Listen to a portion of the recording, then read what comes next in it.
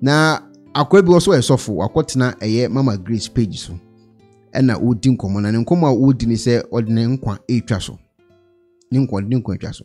Edien no odine nkwa etwa so wo se Mahama be president 2024. Sorry 2025. Into obe wini abano 2024 abano obe wini. And 2024 I don't know obe wini abano. Into odine nkwa to so. Na nye Mahama nkwa no de to so amano wo san so de to so de ma NDC fu nyina. Because Mahama wini a NDC for MPs nkwa le be parliament be more than the oho. And a DCE ni assembly man fu nyina so be NDC for nkwa. Into odine nkwa to so. Edi amagana for. See, komona akwa we dini you. Me interested. Senko for bebre pa me de menkwa tosho. John Kamani Mahama ebeba power. Na dia me hu ya no. Na Mahama ekwa power even assemblyman for kakakra war areas no kra no. Bebre na NDC for na be wini. MPC war parliament 2024 ye be 2025. MPP for MPC ebe kwa parliament omundu 100. You are watching Revelations. My name is Mami Grace. Ghana omwaje nkwa anko betimi aboa Ghana. Eye Dramani Mahama. That man no okuta gifted from God a enya president kwa no san kokodio automatic no san koye sofo. Hey!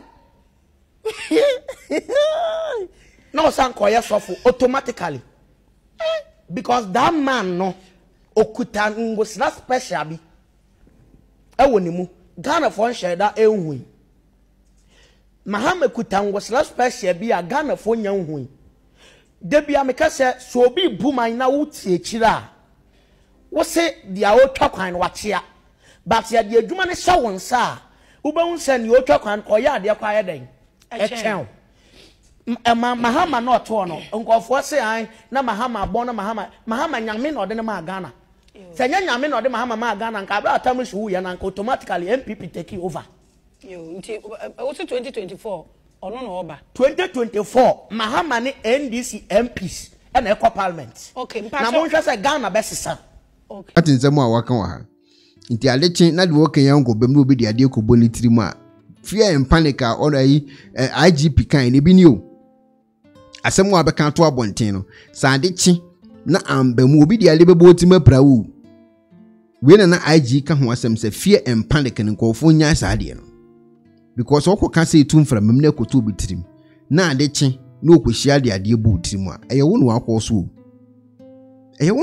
because wo na wo say sa ade na intimency a sa ade na intimency a wo de wo nkwa to so this wo don kan akoso chacha na adeche na obi de ade bu tirim e wo anu waye we ya asem a opanyini di aba betu dwa wo kire say ono so eye prophet na de wo hunu eno no nto de ne nkwa nyina to so Uhema de akwai kan woje ne san wuso mu san wobetimi nso wadwen kire na de aba. Hello ebusiafo. So wo pesifita structure do for de and na fa ho kwadom unique laser whitening.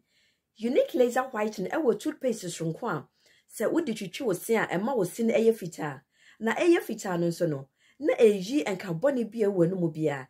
Any tea stains, coffee stains, smoking stains bia wo no mu bia.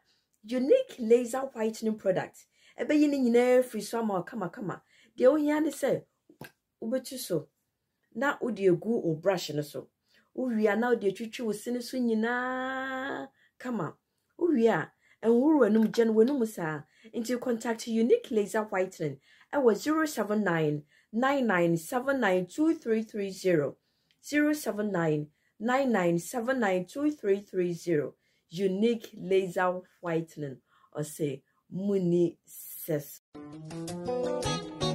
Penifo se bibi o wiase nti ne da ne atopno na ne pabone fonti e wo se wo mo bambo hu hia na ne papa mu de Pro Technologies ana me kan fama wo ane Pro Technologies. We are specialized in both sales and installation of CCTV cameras. Yeton esa install CCTV cameras in the South Ghana and NASA brochure na ufi Ghana. Now peso CCTV camera installation. We need Pro Technologies and Ninsawaso. We get CCTV camera installation, electric fence, automated gate, access control, video doorbell, and intercom, and satellite TV, home theater. So upebiato, and wato, and pese be install them out. Pro Technologies and our software. Na shenenso. Say fidie nyina fra America brochime ndi sane papam na opade a manwene ho na ne bo nso da fom me kire ye no the web brochime mu ha ene e branch e wo Ghana ye ni mo bra wo bre nti sika fa ye nsem tie fa nya japade ma wo Ghana wo da na ne tenese ye say general construction so web brochire na peso si fi o Ghana e dan plan bi o peso si se wa sha se dada ana afi na peso si plan bia ye besi ama eno achi so here solar power ana bamba ho nsensem bi ade woni ye ni nsawo so ne esanso ye smart home abefo fidie bi apese hyehyɛ e wo fie ana watwuma mo de ma wo woni ye ni nsawo so we are just a call away ne esanso wadan de ma han ana ofre brochire bedu Ghana na wo pe full house room ana apartment ahan for short term ana long term ye be ma obiane border form na bamba ho nsem de manwene ho enna ye interior decoration so wasi fie na wie ana yasi fie na ma no ye sign decoration ye besiesie fie ana office so e de ama no e so tom fidie bi na wo hokun fa so install ana ne settings ye beye e de ama e wo Ghana wo behu yen wo mira ofra denta e de wani ache dodowa wo behu ye e wo ahie ye ne Emerlin Pharmacy e na wo the same building. For information or WhatsApp 401-7570-300 and a +401-6992-254. Pro Technologies. We have the solutions for your security and home entertainment needs at affordable prices.